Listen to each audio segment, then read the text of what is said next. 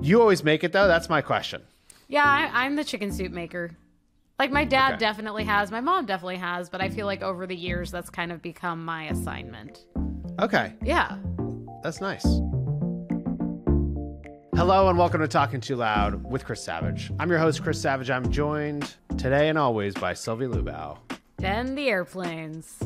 And always the airplanes. And no one working out above you right now. So Congratulations to us. Check one box. We'll try to check the other at some point. We have a great guest today. Elizabeth O'Neill is with us. She's an executive coach and expert in helping tech companies calm the chaos in their growing organizations. Talked a lot about scaling, about when you should get a coach, about the types of challenges that people are dealing with today. This is a fun one and definitely like hits home for all of us who are scaling anything and thinking about like, when should I be doing this totally myself, or when should I be getting advice? So that's what you can expect from our interview with Elizabeth that will be coming right up. Now, first, Sylvie, I mean, I was going to ask you what's got you talking to, but I think I might just tell you what's got me talking to. Oh, you're that excited today. I'm pretty excited. You're not going to believe this. You're going to be completely shocked by AI. No, actually, I'm having NFT deja vu. No. So the other day, I saw a few different people that I know sharing that Arnold Schwarzenegger has released like a daily email. Did you see this? I haven't seen this. Okay. So the gubernator, is that what we call him? He released this thing called Arnold's Pump Club, Lift Up the World. And it's basically this daily email that's like positivity around fitness and health. Okay. Okay. And I saw somewhere that he had like, we're recording on April 5th. He has like 300,000 email subscribers or something. So I see this, then I see there's some podcasts and it's rising the podcast charts. So as a podcaster, I'm interested, what's going on with this podcast. Got to take a look. The first episode is 3 minutes long. Okay. So I'm like, I can listen to that. That's not too long. That's doable. So I listened to it, and about a minute and 35 into this thing, he says, I'm so busy, we've given my voice to the machines, and the machines are replicating my voice for me. And if this doesn't work out, don't worry, I'll terminate it. Oh. And it turns out that he has a podcast that is 100% his AI voice. That's crazy. And it's already out there. I didn't notice this until he said it. And I shared it with some other people who they listened to it, it didn't even click yet that like this is what's happening. Did he say it or did the machine say it? It's all the machine. It's all the machine. Yeah. It's all like his voice cloned, which obviously has his permission. No, I was asking like a more existential, like, did he say the machine it? said it for him. Yes. Yeah. But I thought it was so crazy and so interesting because we're talking about these implications of AI. And then here is an example of it in the real world already. There's been tools like Descript. We had Andrew Mason on the pod, talked a lot about, huge fan of Descript. All these different things have voice cloning and stuff built in them that are mostly to fix errors or changes. But in this case, it's 100% created with his cloned voice. And he's telling you right up front, it's not hidden. And yet this thing is super popular because obviously people want to consume it in this way and they'd like to hear Arnold explaining this stuff. The whole thing is insane. It's already here. It's already here is my point. All right. I'm excited to check it out. I'll report back. I do love a Terminator. I hope it doesn't like blow your mind too much. I know. I know. I'm nervous. I'm buckling up constantly. But what's got you talking too loud? Back to the original question that I stopped myself from asking you. Yeah, mine is way more wholesome. It's not about machines or Terminators. It's Passover, and I'm talking too loud about matzo ball soup, baby. Oh, yeah. That is the Jewish penicillin. My allergies have been going. I'm ready. I'm ready to just like throw dill and onions and carrots and celery and chicken and broth into a pot and slurp down that goodness. That is your penicillin. This is what ails you, isn't it? This is it. And I don't know. Could a machine make it better than me? Maybe. But I'm gonna maybe go not old yet. school. I'm gonna go old school, and That's I nice. take pride in it. You know, You take pride in it. Got take it. pride in it. Yeah, That's great. yeah. Well, I'm so glad that you found something that makes you feel good. And I hope our listener and our viewers can find something in this interview with Elizabeth that will make them feel good.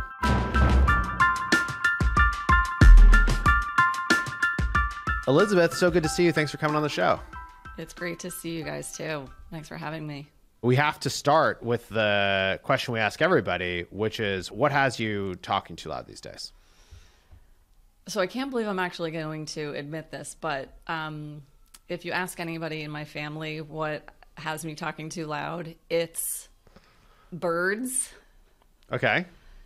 So, and this actually started like during the pandemic when all of a sudden, for me, my kids are older. So when the pandemic happened and the kids started to stay home, it just meant that they slept later. And so I would be in my house, it would be super quiet, and I'd be sitting at my kitchen table, kind of looking out the window with all this extra time on my hands. I know that like anybody who has small kids is probably not feeling that same situation, but and all of a sudden I just started noticing like all this stuff that was happening outside my window that I had never paid attention to ever.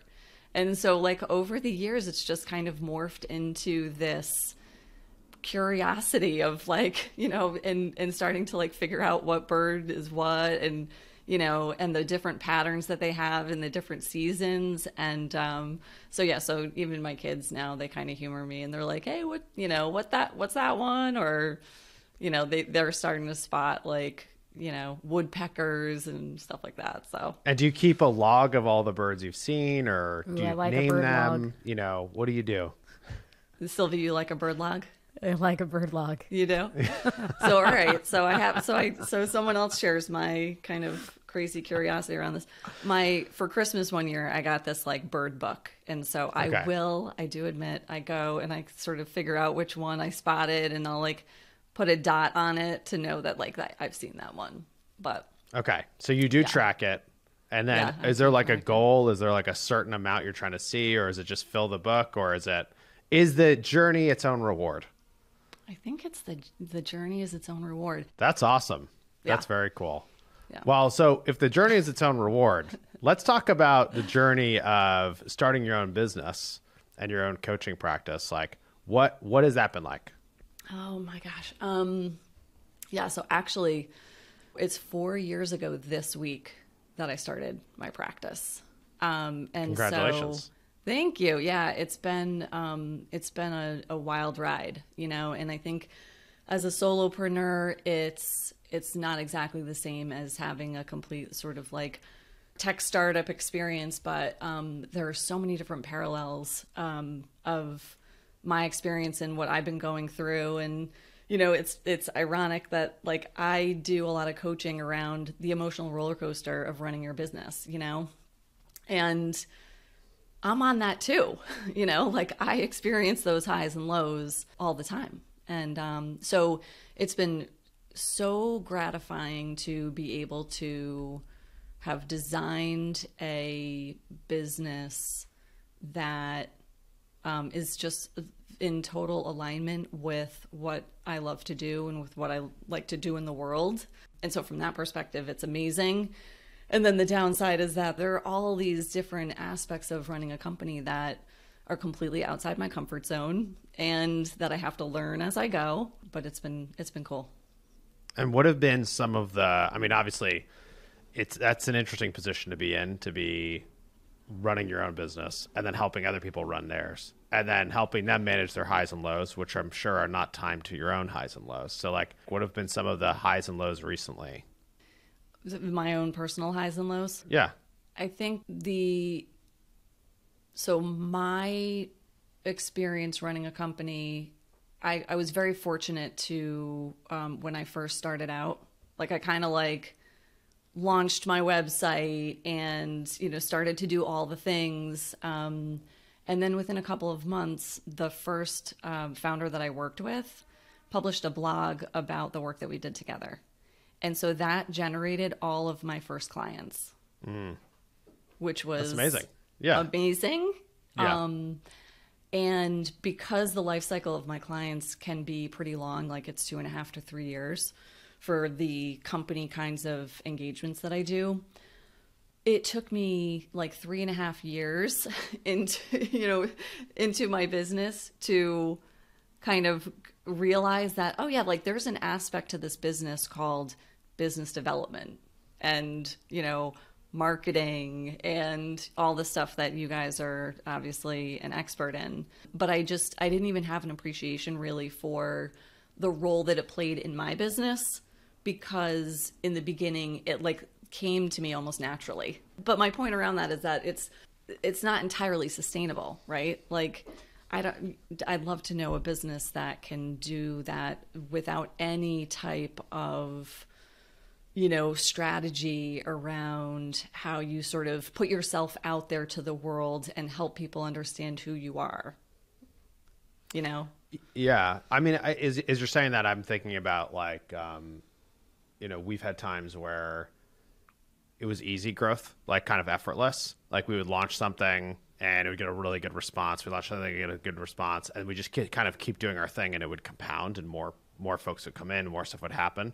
And then we've had times when we've taken sometimes it's been we've taken a bigger risk. We've moved farther away from the core of what we're doing, and something didn't work. And then you realize like, oh, that compounding that was happening in the background, like it's not happening as easily, And so it's an interesting challenge. I also imagine coaching people through the last 3-4 years has probably been, this is quite a time to go through that, right? In terms of transition to COVID, all these tech companies, wild growth, the zero interest rate phenomenon, to now like very focused on costs, fundamentals. I mean, it's been a roller coaster in the macro level. So I imagine coaching through that has probably been quite a roller coaster. What has it felt like? It's been interesting. So in the very beginning, COVID, that was March of 2020. Mm-hmm. And so at that point I had been in business for like 9 months. And so I didn't even really have a baseline to know what to expect. And what's interesting with the startup space is that I think companies were, impacted in all sorts of ways. And in some cases there were positive impacts, there was probably like that month or two where there was like the uncertainty and the unknown. But then quickly, a lot of my clients ended up benefiting during that period for whatever reason. Like if it was a real estate company, real estate started to boom and everybody needed, a new real estate CRM and website, things like that. I think if anything, it's probably been in the last 18 months or so where some of those peaks have subsided and now other things are coming into play. But I think the other thing is, for me, with the focus that I have, my background and my expertise is on helping founders sort of calm the chaos in their companies during periods of fast growth. And so while there were definitely some unique situations in the last few years, the consistent theme of companies that I work with is that they're going through so much change and stress because they are a fast moving company where they're trying to figure out so many things, as they're building a company around the product and the idea. So it's like by virtue of that, it just brings a level of challenge and complexity and stress. And then on top of it, you have the compounding effect of like these huge unknowns that they also have to grapple with. I have 2 questions here. The first thing is like, when do you think people should work with a coach? And then like intertwined with that, I think as you were talking about this, just like when you have a period of fast growth, and like, there's going to be some chaos. There's going to be some, there's going to be a lot of change, right? You hire a ton of people, there's inherently change. There's more people to manage. There's more systems to build. There's things that can break, or you're tackling new problems you weren't tackling before. Like, how do those 2 things go together You know, how does it go together in terms of like, how do you manage the chaos? How can you stay calm as you scale? And then when do you think people need coaches? Should they always have coaches? Should they, you know, is there some way that if an entrepreneur is listening, they can ask, is there questions they can ask themselves to get a sense of like when someone from the outside might be helpful?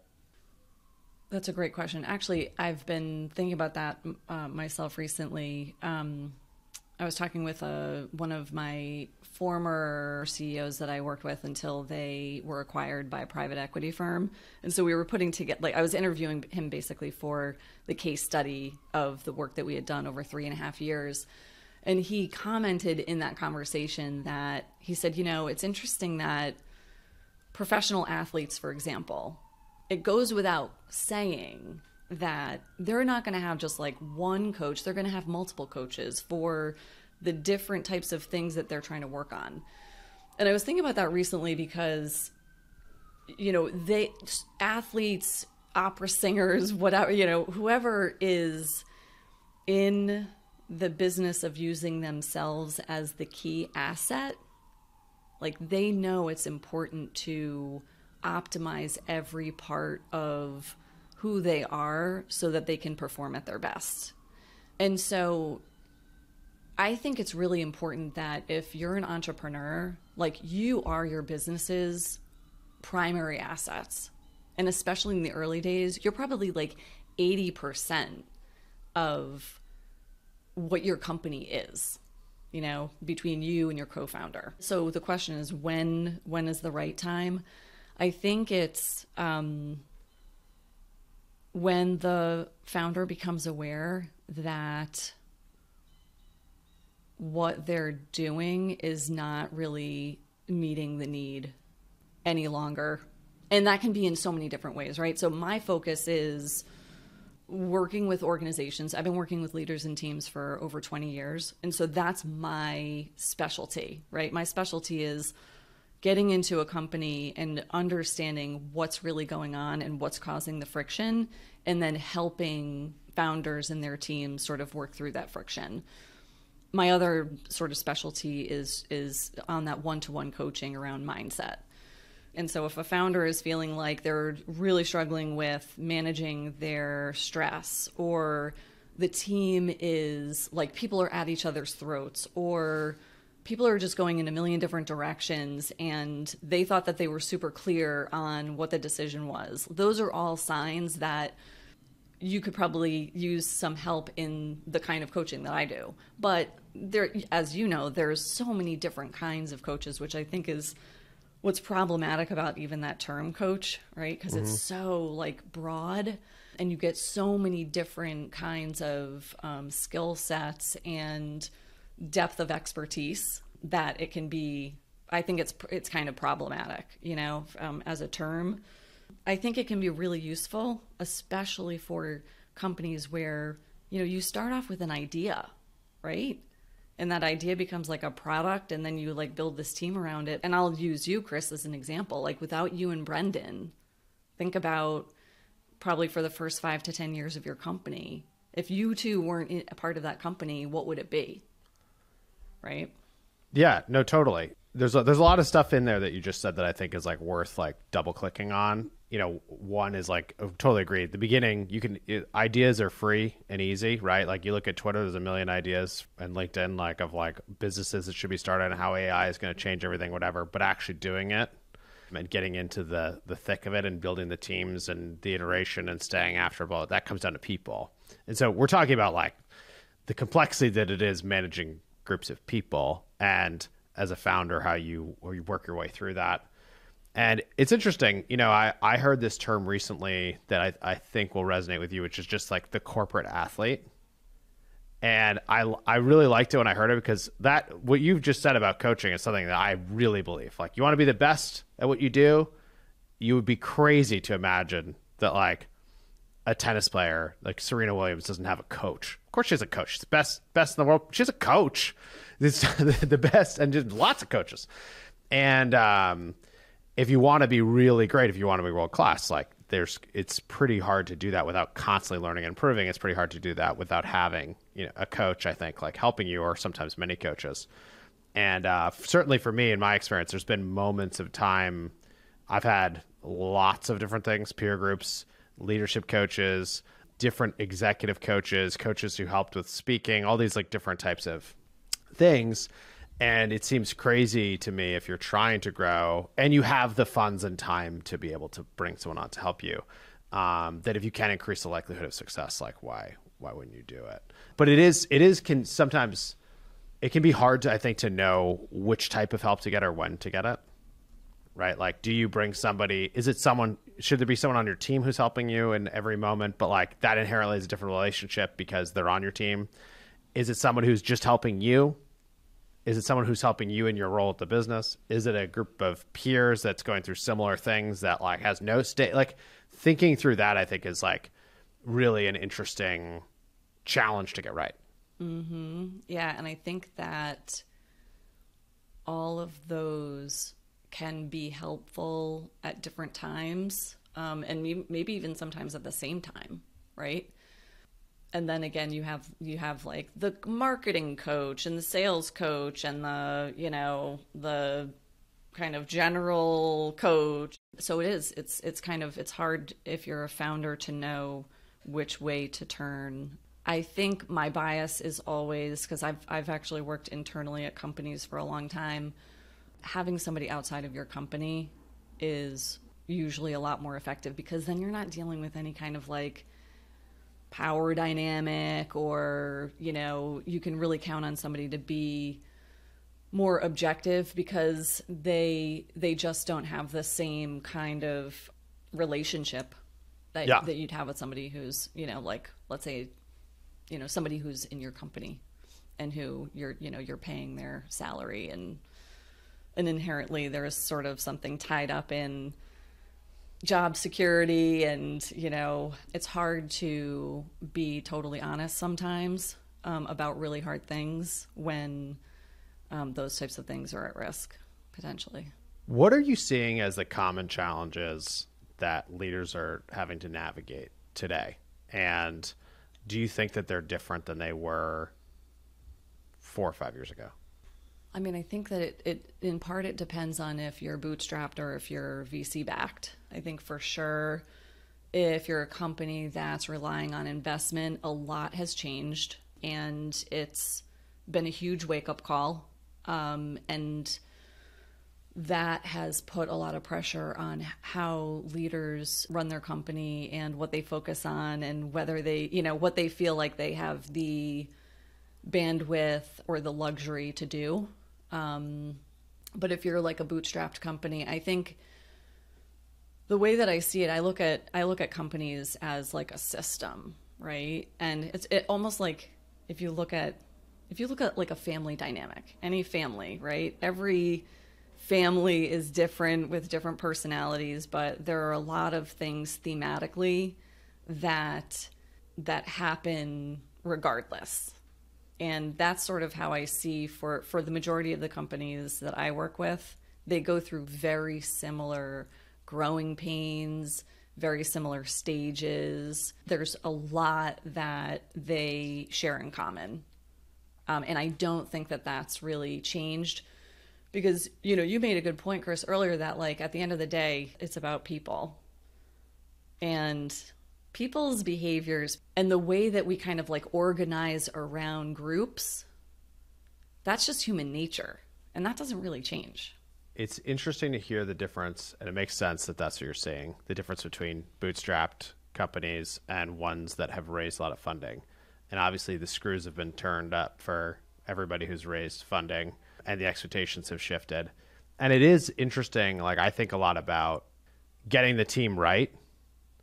And then once you have it right, you need to not screw that up. So like, it's like, if you have the right dynamics, if you have high trust, if you working on the right thing, you can basically change anything to get to that point. And then once you're at that point, like, how do you maintain it? And then as you scale, it's going to break. That's one of, I think, the hardest things for entrepreneurs to deal with, is like knowing you're going to have to break systems that are working, usually that involve people, to get to the next level. Yes. And I'd love to know, like, when you feel like those moments hit for Wistia.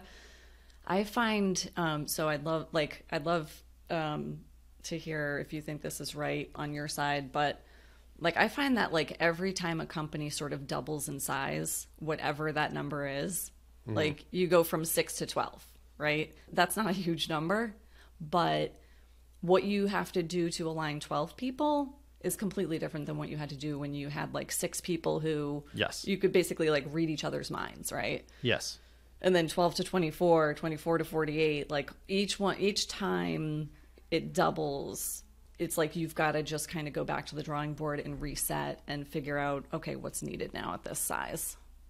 I think for sure that's what I have seen. And in the early days when we were going from 6 to 12, I remember thinking, like, can I run a business with 12 people? I don't know. Like, I can do this at 6, but like, can I do it? And then we'd get to 12 and a bunch of stuff would break and a bunch of stuff would be better. And over time, one thing I realized was that basically we never wrote all these things down because, to your point, like we felt like we were sitting around one table. So we're just all in sync. Like in the earliest days, some customer would call, we'd all be able to hear the call and we'd hear what they're complaining about. And there would be implications from it. It would be implications of the website and the product. And so the cycle of learning is so rapid and fast. And then as you had more people and systems and org structure and what have you, like we kept having to write down more stuff, what our culture is, what characteristics we look for in hiring, what we expect in reviews, like, you know, and that's still true actually. As we keep getting bigger, there's these things that are still kind of known but they're known implicitly and we have to make them explicit. Right. And I think one thing we've kind of done to try to make that easier, that scaling process, is hire a bunch of people in an area and then hold steady for some period of time to actually improve how we work. And we used to do this really explicitly. We're like, all right, we're going to hire. We haven't hired for 4 months. We're going to hire 4 people. We're going to be 18 or whatever. And then we're going to not hire for 3 months or some period of time. And we'd do that and we'd check in on how things were working. We'd update some systems and keep going.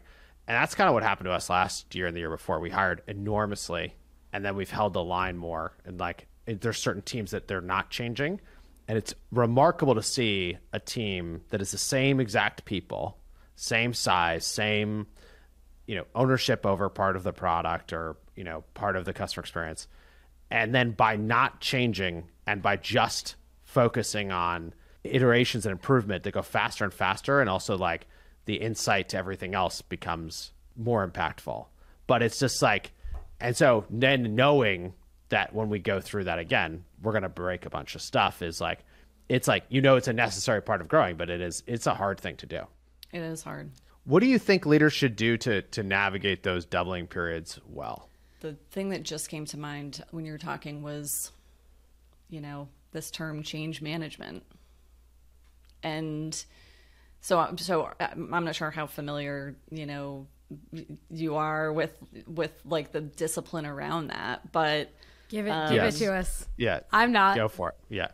Yeah. And so I've been using a model for years. It's by like ProSci and it's an acronym and it's called ADKAR. And so when you think about change and getting people through it, you have to step them through each of these phases like in sequence in order to actually make change stick. So the first A is awareness. So are they aware of what needs to change? Let's say you have a team that, you know, you've maybe introduced like a new process to, you know, and said like, this is going to be the new standard or what have you, right? So the first thing that they need to know is that like, this is the new standard or process or whatever that we're going to follow. The second one in the process is the D is desire. So do they want to make that change? Do they want to adapt to that new process? And if you haven't been able to achieve, like sort of check the box on, like, do they have that desire?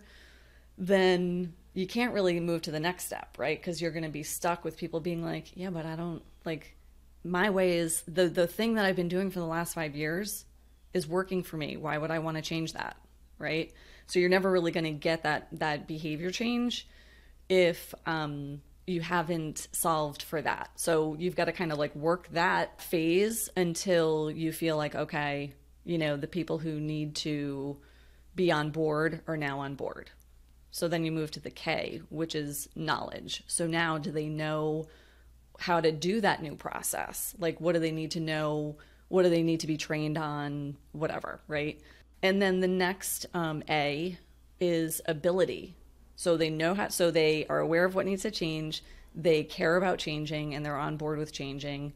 They know how to change. Do they have the ability to change? And I see this a lot with leadership in fast growth companies where, you know, what you could do as a leader in a company, you know, where you had maybe 5 direct reports is different from now what you would need to do now that you have a team of 20 to 25. That ability piece can sometimes just legitimately be hard to kind of overcome or achieve.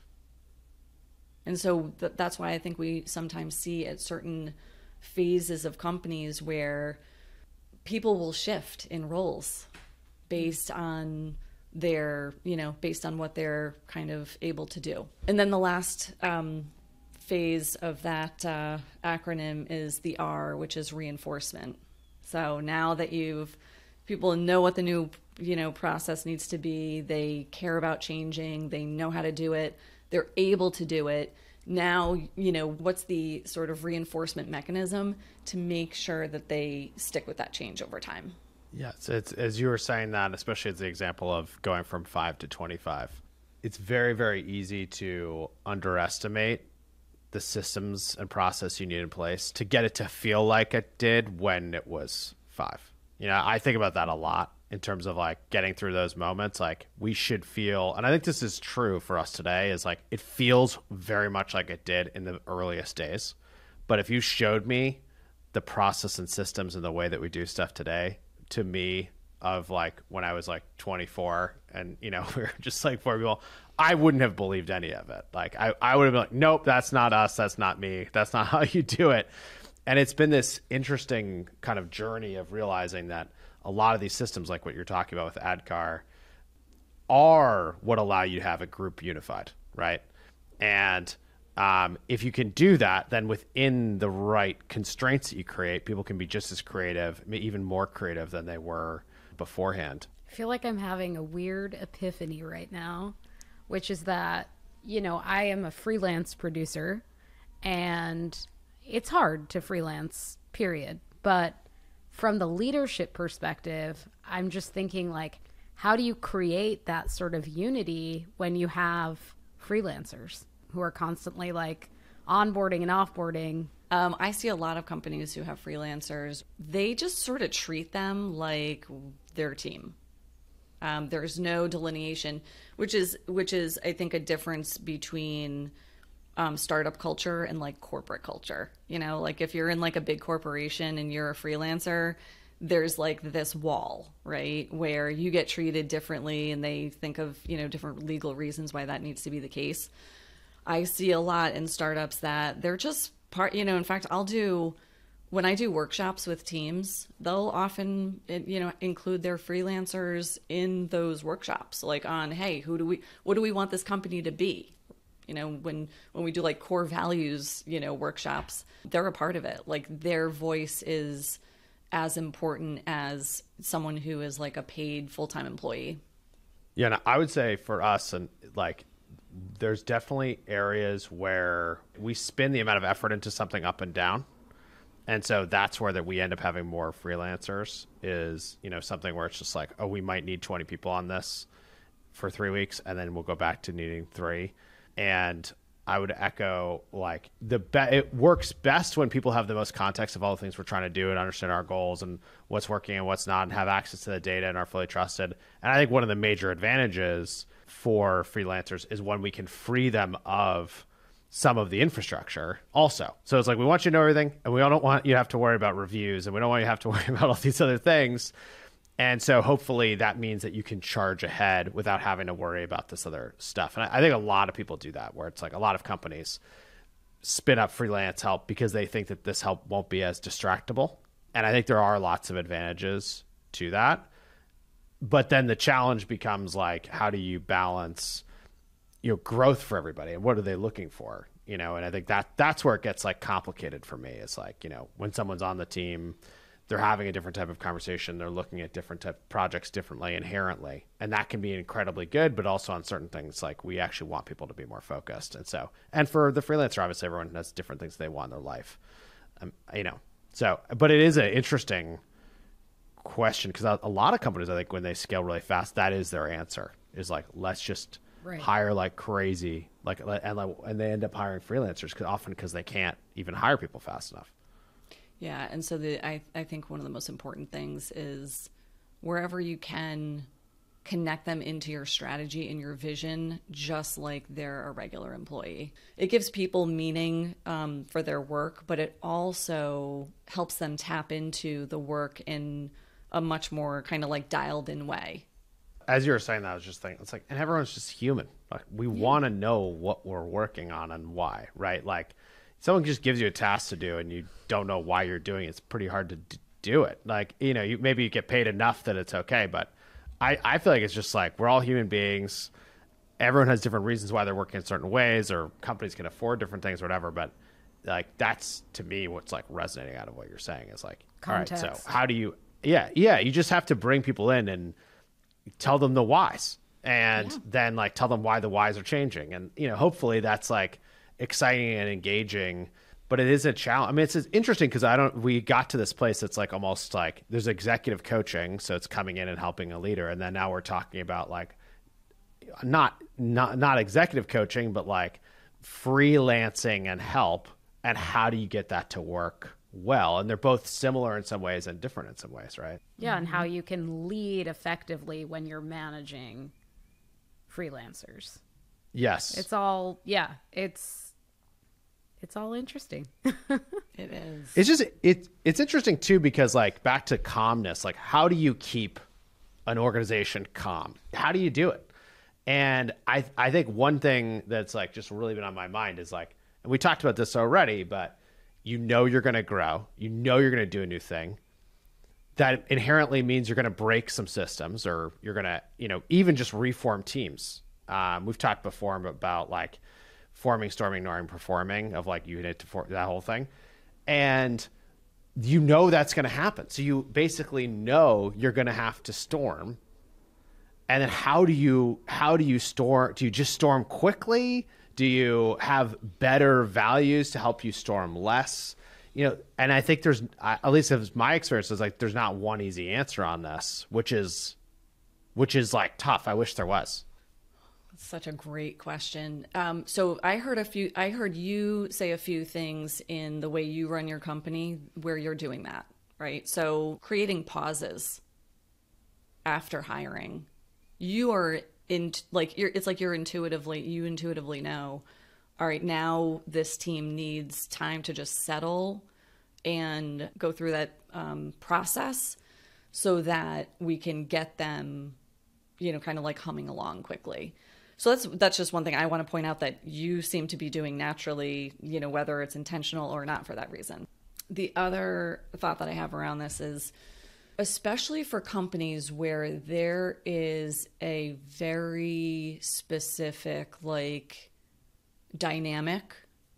So I think of one company where they're trying really hard to figure out something that no company has figured out yet.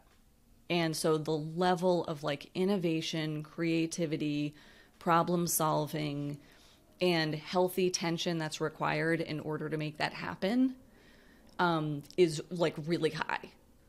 And so that's all great. But when you have a lot of people who have a lot of strong opinions and, you know, there can be like fiery debates all the time, bringing somebody new into a team like that can be challenging. And so I often will work with teams around those situations where, okay, like how can we bring to light what's going on here and what's causing that? And oftentimes it comes down to the stories that we tell ourselves about the situation that we're in, right? And so something new is happening. I'm feeling uncomfortable. You're feeling uncomfortable. In the absence of sort of open communication, I'm going to kind of go internal and start to think about why this situation is happening. And I am just going to sort of subconsciously create an interpretation of what I think is happening, which is probably based on my beliefs and past experiences and, you know, the way that I interpret the world. And that's happening to every single person on the team. And so the quicker you can kind of surface everyone's beliefs about what's happening in this moment, the faster you're going to accelerate through that period of chaos. And are you saying that in that case, like basically admitting and being proactive up front that, hey, we are going to go, like, this is a team that has super high trust, and therefore to maintain that, we need to really proactively, when we're bringing people in, try to get in front of it? Yeah. I mean, I think that that's important for every team. And you also, I'm going to again point to something that you mentioned earlier too, which is like, you know exactly what's going to happen. And, you know, when you take certain actions in your company. And by the way, I would love to know kind of like when in your trajectory in the, 16 or so years that you've had this company, like when did that start to click for you? Because that's clearly, you see that, really clearly with your company. And you know in advance, like, oh, we're going to add these 5 people and that's going to break shit, right? And so, yeah, that can like lend itself to anxiety because you know it's going to get uncomfortable and you know that it's going to cause some chaos. But just the awareness that it's going to happen allows you to start planning more deliberately to get the team through that. Yeah, I think, to answer your question, it's been probably in the last like 4 years or so, 5 years, somewhere in there that I started to actually see that like, oh, this is disruptive. There's a thing that I was dealing with yesterday, and I was in a meeting. I heard some news. I'm like, we can solve this, but like this will be disruptive, and this will be disruptive to a bunch of people, and the implications of it will be large. So getting in front of it is like really important to make it so that, oh, when we actually solve this, like it's the distance between what we're doing today and what it will take to do this thing that we want to do is actually pretty small in the right light. So that's what I have to focus on. But yeah, it is something that just kind of happened. And actually the other side of it, I will say, to your point, like it gives me much more confidence that we can just scale and get through these things, because it's like, oh, well, we've done this a bunch. Like, yes, I understand how this works. Like, this is going to be chaotic at first, and then we're going to figure out the new way of working. And, it is nice to have that tool set, because it does, I think, get us to a calmer place faster. But I still will tell you, like, in terms of percentage headcount growth right now, this year is much less than the last 2 years. And it is easily much more calmer just naturally. And it's weird, actually. I've talked to some other entrepreneurs who are having a really hard time right now. And they're like, man, it sucks to be an entrepreneur today. Like, this is a shitty time to be an entrepreneur. I feel bad saying it doesn't feel like that. Like, there's a lot of hard stuff, but like, it actually feels calmer and easier, which is weird. And I kind of look at it, I'm like, is this just because I've done this so long? Like, I don't know. I don't know anymore, but I'll take it. I'll take it. Yeah, it sounds like you've been very thoughtful and intentional. Part of that comes with time, for sure. And the wisdom around like what works, what doesn't, what contributes to the chaos that I can mitigate. Yeah. One other kind of just sort of like from a tool perspective around change is planning, right? Like, who are the people who need to know what, and how do we sequence that in a way that's going to minimize noise as opposed to create noise, So just taking like an hour to put together, the 10 things that you want to do in the particular order so that the right people know at the right times, that can go a long way in keeping things drama-free when it comes to change. Yeah, that's also one where if you have other people who don't think the same way as you, it increases the chance that the planning's good. And speaking of that, people who don't think the same way as me, Sylvie here has come up with a segment for us, which we're calling Executive Coaching Mad Libs. Is that right, Sylvie? That's what we're calling it. Okay. So we're going to try something a little different. I'm going to read the first part of the sentence, and then I would love for you to finish it by filling in the blank. Sound good? Let's do this. Okay. If you're experiencing burnout, you should blank. Think about what values might be in misalignment. If your team is dealing with a lot of conflict, you should start by looking at the story you're telling yourself about that situation. Oh, I like that. I like that. Okay, here we go. We got a couple more. If you're struggling to make a decision, you should try to get input from knowledgeable people and then sleep on it. Sleep on it. Love that. If your company is going through growing pains, you should definitely not pull a lot of all-nighters. Yes. There we go. Yes. Elizabeth, thank you so much for joining us today. My pleasure. This was so much fun. And bearing with us as we try all these different things. No, this is great. I love experimenting. And I think, as we were talking, especially at the end, I'm like ready to get into all the specifics of Wistia with you, so you can coach me. Well, we won't bore everybody with that, but thank you so much. Where can people connect with you to learn more? I do a lot of writing, and I'm also making videos on LinkedIn. And my website is elizabethoniel.com, or they can email me at elizabeth@elizabethoniel.com. Awesome. Thank you so much for being here with us and sharing so much about coaching and team building and staying calm through the craziness. Yeah, no problem. Great to see you. Great to see you too. Very chill convo in there. Very chill. So calm. She calmed all my chaos. Yeah, I wonder how much of her coaching is just helping people feel calm. I mean, I do think that's a factor, right? It's like, for sure. You gotta. Yeah, I think that, yes, it's a real factor. Well, it's also just, you can have a sense, I think, when I think back to some of the coaches I've had over the years, and I've gone to them with things that were stressing me out. Obviously, if they have an idea for how to work through that thing and they calmly tell you about it, it does actually help you manage the situation more calmly. I think that's real. I think that's very real.